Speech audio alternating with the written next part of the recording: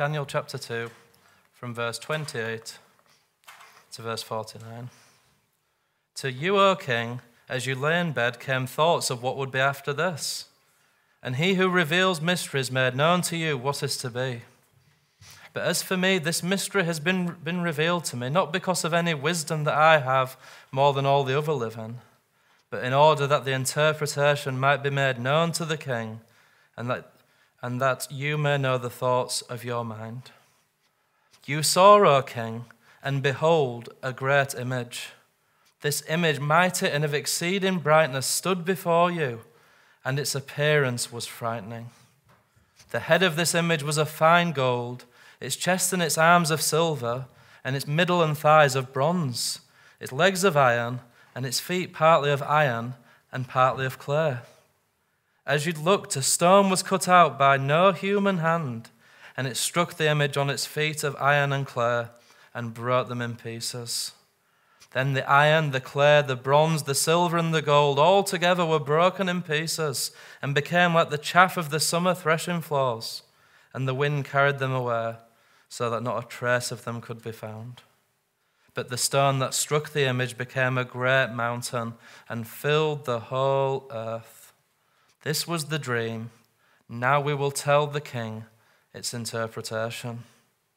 You, O king, the king of kings, to whom the God of heaven has given the kingdom, the power and the might and the glory, and into whose hand he has given, wherever they dwell, the children of men, the beasts of the field, and the birds of the heavens, making you rule over them all. You are the head of gold. Another kingdom inferior to you shall arise after you, and yet a third kingdom of bronze which shall rule over all the earth. And there shall be a fourth kingdom, strong as iron, because iron breaks to pieces and shatters all things. And like iron that crushes, it shall break and crush all these. And as you saw the feet and the toes, partly of potter's clay and partly of iron, it shall be a divided kingdom. But some of the firmness of iron shall be in it, just as you saw the iron mixed with the soft clay. And as the toes of the feet were partly iron and partly clay, so the kingdom shall be partly strong and partly brittle. As you saw the iron mixed with the soft clay, so they will mix not with one another in marriage, but they will not hold together, just as iron does not mix with clay. And in the days of those kings, the God of heaven will set up a kingdom that shall never be destroyed, nor shall the kingdom be left to another people. It shall break in pieces all these kingdoms and bring them to an end, and it shall stand forever. Just as you saw that a stone was cut from a mountain by no human hand, and that it broke in pieces the iron, the bronze, the clay, the silver, and the gold, a great God has made known to the king what shall be after this. The dream is certain, and its interpretation sure. And King Nebuchadnezzar fell on his face and paid homage to Daniel, and he commanded that an offering of incense be offered up to him. The king answered and said to Daniel, "Truly your God is a God of gods and Lord of kings, and a revealer of mysteries, for you have been able to reveal this mystery." Then the king gave Daniel high honors and many great gifts, and made him ruler over the whole province of Babylon, and chief prefect over all the wise men of Babylon. Daniel made a request of the king, and he appointed Sheldrake, Meshach, and Abednego over the affairs of the province of Babylon. But Daniel remained at the king's court. We trust that God will bless his perfect word to our hearts this evening. Well, as we continue our study in the book of Daniel, we've come to one of the most important sections in the entire book. We're stepping into what would have been an amazingly intense situation for Daniel and his friends. As they stand before the king of Babylon, it is a matter of life and death. So let me just remind you of how we got here, what we saw in the passage last week. You might remember Nebuchadnezzar's been having bad dreams. It's only the second year of his reign and the wheels are already beginning to come off. He's having bad dreams, he's not sleeping. And it's not just that he's stressed or overworked. The God of heaven has been sending him these bad dreams. He is anxious and he is afraid. And it's not long before that anxiety and fear turns into rage and malice. He demands that the wise men, the enchanters, tell him what the dream means. Tell him what the dream means and its interpretation. But no one has been able to help him. So when he sees that no one can help him, he gets furious and he decides that he's going to rip the limbs off the wise men of Babylon and turn their houses to a heap of ash. He issues a decree that they all be destroyed, including Daniel and his friends. Now, it would have been terrifying news to hear that King Nebuchadnezzar was coming for you. He didn't mess around. But what did they do? We saw last week, instead of panicking, they prayed. Instead of worrying, they worshipped. And God revealed the mystery to them. He spoke to Daniel in a vision of the night, and he gave him both the dream and its interpretation. He is truly a God who reveals mysteries. Now, as we arrive in our passage, the moment has arrived. It's time to stand before the king and give him the vision. And now remember, if he's not accurate, if he doesn't tell the king the truth, he will have his limbs ripped off. And even if he is accurate, the king might still not be happy with this message. He might still decide to kill Daniel and his friends. It's an intense moment, but Daniel walks in there calm, cool, and collected. He walks into that place as a prophet. He walks in ready to give the king the word of the Lord. So this is where we find ourselves. We're gathered with Shadrach, Meshach, and Abednego and Daniel in front of the king. Now, there are three questions I want to ask of this passage. And they're three good questions to ask of any passage. If you're preaching for a passage, these are three good questions to ask. At first, I want to ask the question, what do we see in this passage? What does it say? Secondly, I want to look at what does the passage mean? And thirdly, how should we respond in light of the truth of this passage? What does it say? What does it mean? And how should I respond? It's a great way to read your Bible. So let's look together first and then at what does the passage say?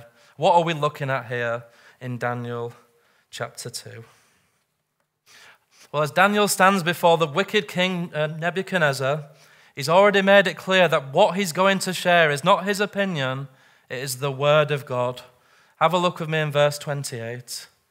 Daniel tells Nebuchadnezzar, "There is a God in heaven who reveals mysteries, and he has made known to the king Nebuchadnezzar what will be in the latter days." So this is where Daniel's confidence comes from.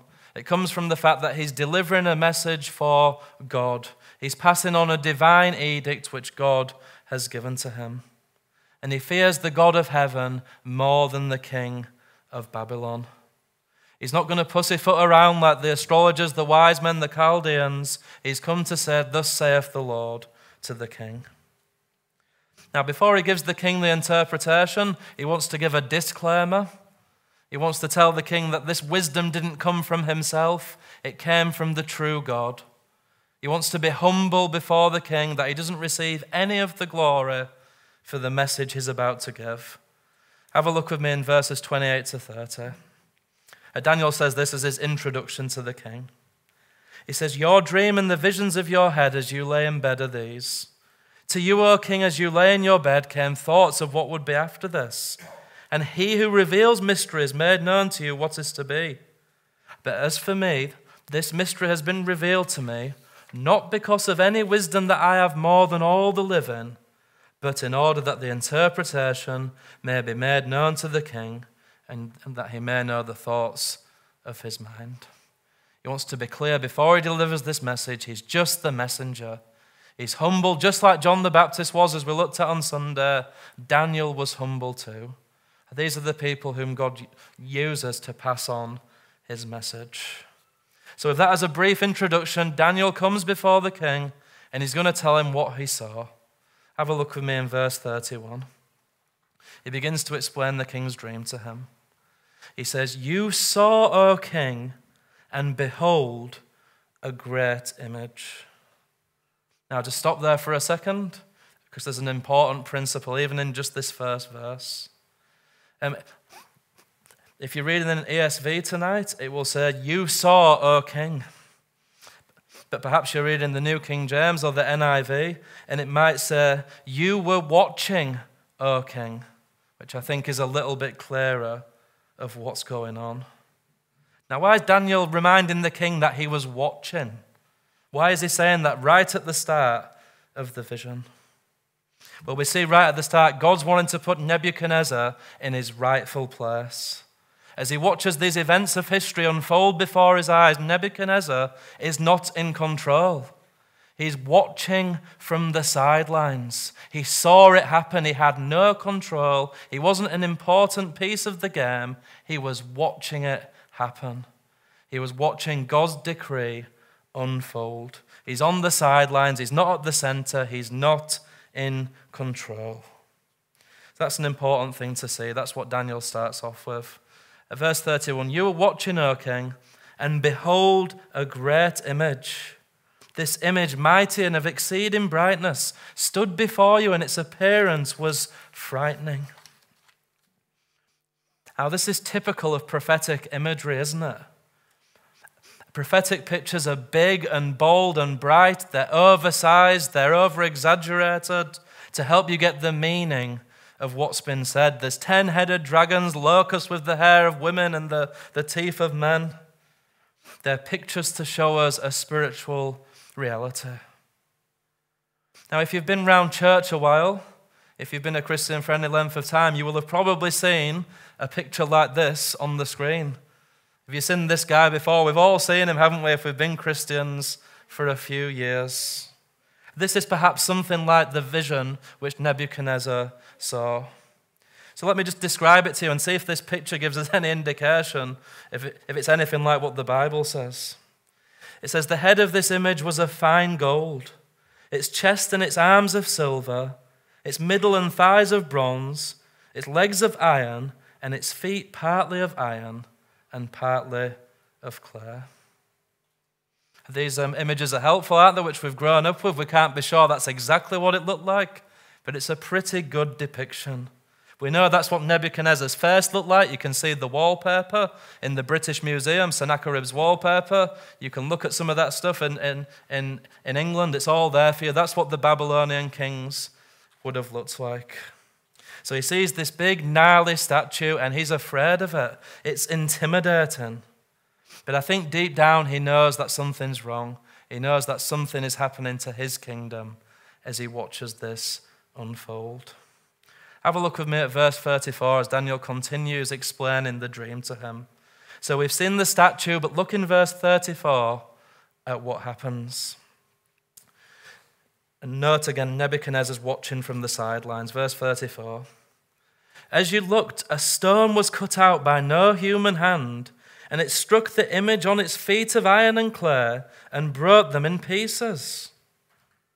So if you thought the vision was weird to begin with this big statue, it's just got a lot stranger, hasn't it? Suddenly this rock is cut out from somewhere, presumably a mountain, and it comes flying down towards the image, smashes it on the feet, and it comes down like a wrecking ball and destroys the statue. Have a look with me at verse 35 at the effects of this stone smashing the statue. It says, "Then the iron, the clay, the bronze, the silver, and the gold all together were broken in pieces and became like the chaff of the summer threshing floors, and the wind carried them away, so that not a trace of them could be found. But the stone that struck the image became a great mountain and filled the whole earth." So it's just got even stranger, hasn't it? Perhaps someone catapulted the stone, perhaps someone threw it at the statue and took it down. But then this stone grows and becomes a mountain. What's all that about? What is God trying to communicate to us? Well, if you're a little bit confused when you look at this big statue, you're not the only one. Nebuchadnezzar was confused too, wasn't he? He didn't have a clue what it meant. Its meaning was spiritual, and therefore it had to be spiritually discerned. But thankfully for us tonight, thankfully for Nebuchadnezzar, there's a God in heaven who reveals mysteries, a God who speaks, and a God who has given us as his people here in Gisborne his infallible word. God has made known the mystery to us. He explains it in his word. It's not through a vision in the night, it's through the reading of his scriptures this evening. So we've seen briefly what the passage says, but what does it all mean? And this is where all the debates come in, isn't it? This is where we all have different views. We've seen together what does the passage say, but what does the passage mean? What does the passage mean? Well, I'm not sure about you guys here tonight, but for me personally, I really enjoy it when you read in the Bible and it gives you a vision and then it tells you what the vision means. It's really helpful, isn't it? The same when Jesus tells a parable and then he says, here's the meaning of the parable, so we don't have to guess. But even in this passage, there's still some interpreting to be done. Even in the explanation, they're just signposts pointing us in the right direction. Doesn't mean we all come to the same conclusion, but God has left us some clues and signposts. Now, Daniel assured the king he wasn't worried about the interpretation. He didn't have any difficulties like we do. He tells the king, verse 36, this was the dream. Now we will tell the king its interpretation. And Nebuchadnezzar had a right to be worried, didn't he? His anxiety wasn't misplaced because this vision is about him. It's about his crumbling kingdom. And so Daniel he still doesn't want to get thrown in the fire. He's still using gracious language towards the king. But he's going to reveal to him that he's the head of gold who gets smashed on the floor. Have a look with me at verse 37 to 38. He says these words, you, O king, the king of kings, to whom the God of heaven has given the kingdom, the power, the might, and the glory, into whose hand he's given everyone who dwells on the face of the earth, the birds of the heavens. He's given you everything. And you see there, Daniel's almost just trying to soften the blow, isn't he? He's trying to soften the blow a little bit. But he says, you are the head of gold. You are the head of gold which gets smashed into the ground and destroyed. Now, Nebuchadnezzar in his pride as he hears this, he seems to enjoy this part of the vision. He thinks, I'm the head of gold, I must be so important. In fact, in the next few chapters, he's going to make an image of gold, isn't he? He's completely missing the message altogether. This isn't good news, but in his pride, he's stoked. I'm made of gold, I'm this awesome king. So I bet he liked that part of the vision when he heard that he was the head of gold. But there's a subtle rebuke in Daniel's words, isn't there? Daniel's reminding him that all the blessings he's enjoyed have come from the God of heaven. Nebuchadnezzar will later say, is this not Babylon which my hand has created? But Daniel's subtly reminding him, everything you have has been a gift from God. He has given you power and dominion. He has made you rulers over the kingdom of men, and yet you do not acknowledge him. It's all good to be the head of gold until you realize it gets smashed to the ground by the rock cut without human hands. So that's the first thing he wants him to see. Nebuchadnezzar's the head of gold. He's the head over the nations. But another nation is going to come and dispossess him. Verse 39, look at these words. It says, another kingdom inferior to you shall arise after you. And this is what is symbolized there by the chest of silver. And of course, we know from the history books, we know from the Bible itself, that he's talking about the Persian Empire. After Nebuchadnezzar, his kingdom is going to fall in Daniel chapter 5. And Cyrus the Great is going to come and put Babylon to forced labor. He's going to overthrow the kingdom of Babylon, just as God said he would hundreds of years before in the book of Isaiah. Listen to this prediction, hundreds of years before Cyrus was even alive. It says, see, I will stir up against them, speaking of Babylon, I will stir up against them the Medes, and they don't care for silver, they have no delight in gold. Their bows will strike down the young men, and they will have no mercy on infants, nor will they look with compassion on children. Babylon, the jewel of kingdoms, the pride and glory of the Babylonians, will be overthrown by God like Sodom and Gomorrah. And of course, in the book of Isaiah, he even tells us the man's name, doesn't he? He says, Cyrus, my servant. God even knew his name. He says, you're going down, your kingdom's weighed in the balance and found wanting. And I'll even tell you the name of the guy who doesn't exist yet, who's going to do it. And that's how in control God is of human history. So the Babylonian Empire gives way to the Persian Empire, but history has a way of repeating itself, doesn't it? Eventually the Persian Empire falls, and the kingdom of Greece comes to fruition. Now, of course, the kingdom of Greece was led by Alexander the Great, and he's said to have broken down and wept in his 20s because there were no more kingdoms left to conquer. And that's what God said, isn't it? He said, this is the kingdom that shall rule over the whole earth. If you thought Babylon and Persia were powerful, Greece was even more powerful. It wept because there were no more lands to conquer. And yet there's still one more kingdom after this. Look with me in verse 40. And I do say just one more kingdom. I don't think the clay and the iron represents another kingdom. It says there shall be a fourth kingdom, not a fourth and a fifth, a fourth kingdom. Strong as iron, because iron breaks to pieces and shatters all things, and like iron that crushes, it shall break and crush all these kingdoms. And eventually even the great Greek superpower gives way to the Roman Empire. And it was said of the Romans, they turned the cities into deserts. They were like a strong iron force. You couldn't beat the Romans in open country. You couldn't beat their forces. They dashed people to pieces. They crucified them. They hacked them to bits. They were like legs of iron. They slaughtered thousands and thousands of women, men, and children. And they threshed the land like a wheat presser threshes wheat. And although it looked like Rome would last forever, though it looked like no one would ever conquer the Roman Empire, even within its walls there was dissension, there was schisms, there were people against each other, there were governors who were assassinated by their own people. It had all this mixture within the empire. And this is what you see in the toes with the clay and the iron all mingled together. The kingdom of Rome looked solid as, but there was a dissension within the ranks. Look in verse 41. As you saw the feet of toes, partly of potter's clay, partly of iron, it shall be a divided kingdom.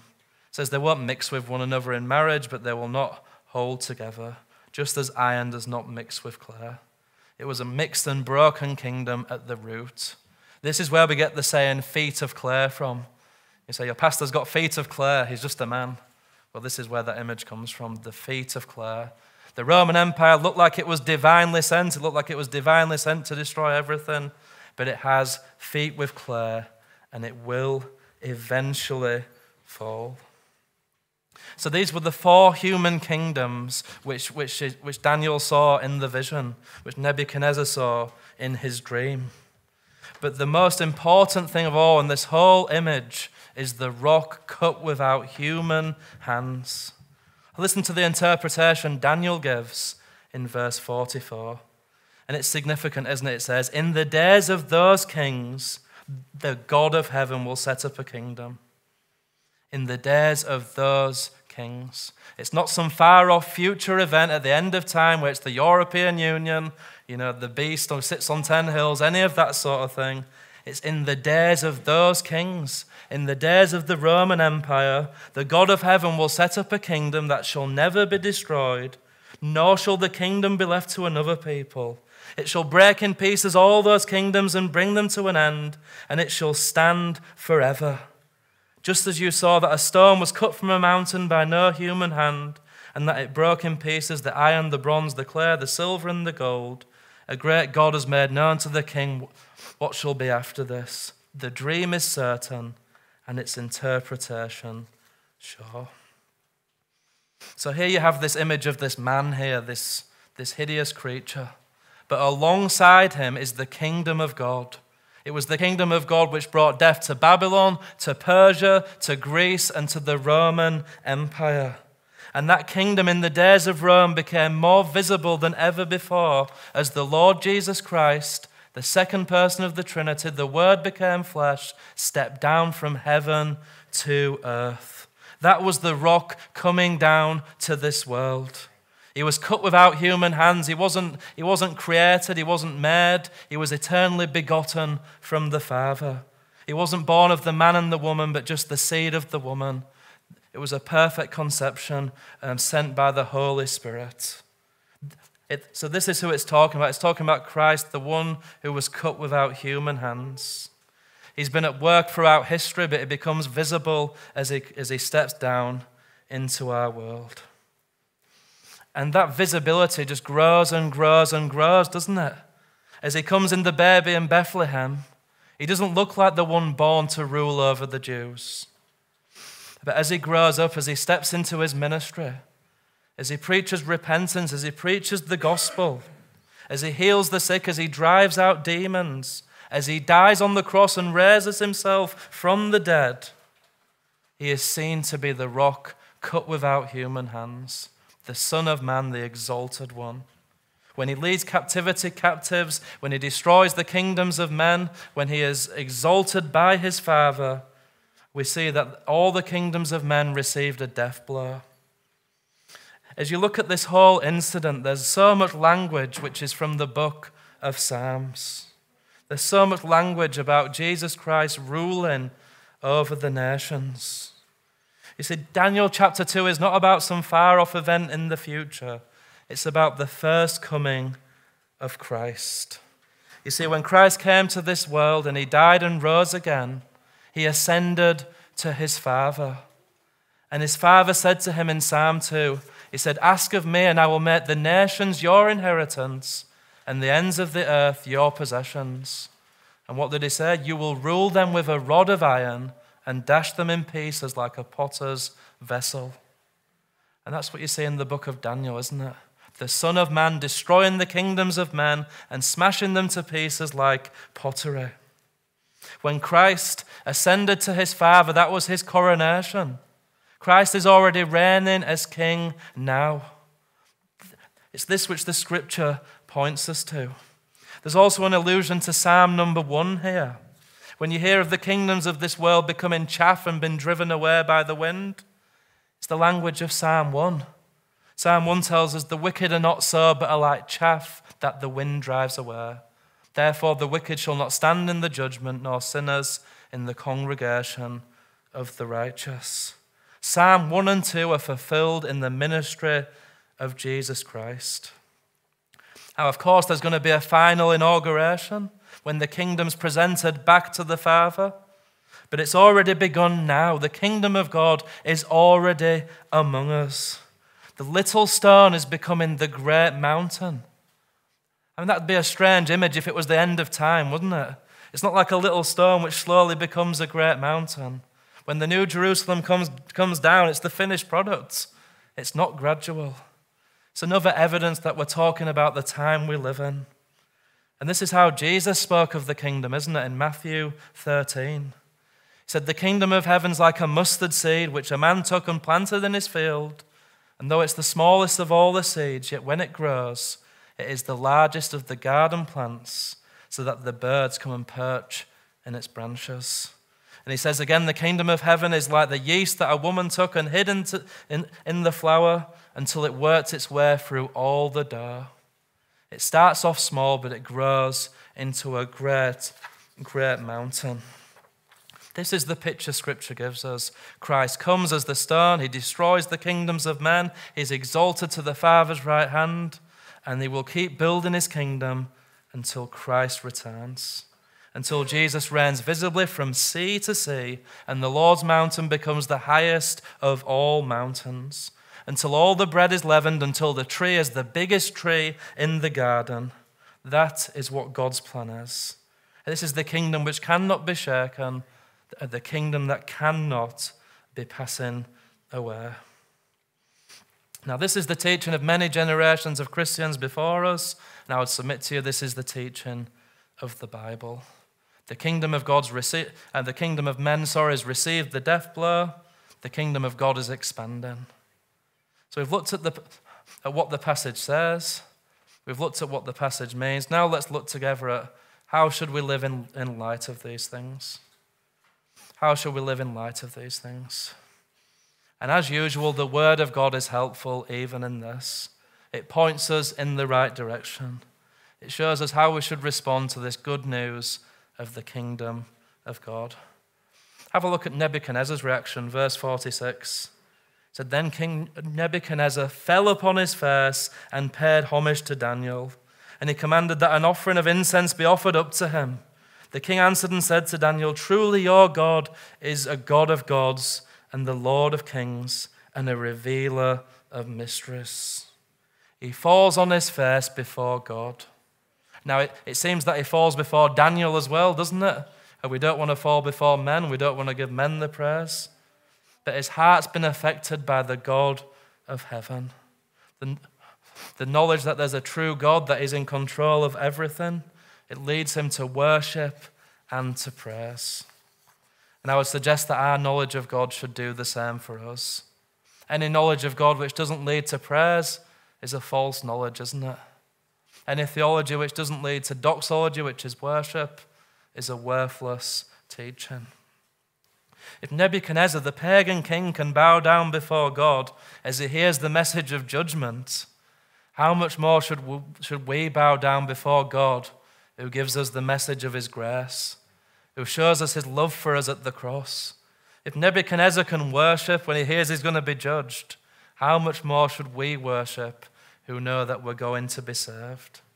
The truths of Scripture are given to lead us to humility and heartfelt worship.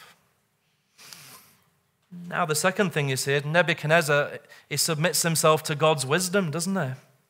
He recognizes it's God who tells him the truth about what's going to happen. He is King of Kings. He is Lord of Lords. He reveals mysteries. Now, I want to ask us, do we have the same confidence in God's word? Do we turn to God's word to find out the answer for things? Have we understood what Nebuchadnezzar, the pagan king, understood? That God is the one with all the wisdom. Are we testing everything against his word? Our favorite Bible teachers, our favorite books? Are we like the Bereans who test everything? Because God has given us his word. And the right response to these things is to praise him, is to look to him, is to seek him for his wisdom. If Nebuchadnezzar, the pagan king, could do it, how much more can we do it as God's children? There's one more thing I want us to see in the passage. Nebuchadnezzar was also thankful to God's people, wasn't he? He paid homage to Daniel. He paid homage to Shadrach, Meshach, and Abednego. He wanted to surround himself with good people. Now, it didn't seem to do him too much good. He doesn't seem to have truly repented at this point. He still goes off on one. He still sins terribly against God's people. But in this moment, he has a flash of wisdom, and he thinks, I need to be around good people. I need to have Daniel, Shadrach, Meshach, and Abednego near me because they know the God of heaven, and they can tell me about the God of heaven. And brothers and sisters, God's given us one another, hasn't he? He's given us one another. I want to surround myself with good people, people who love the Lord Jesus Christ, who are going the same direction as I am. And I'm sure you want the same thing for yourself. If Nebuchadnezzar, the pagan king, can see the need for Christian fellowship, and he's not even a Christian, how much more should we see the need of it as God's people?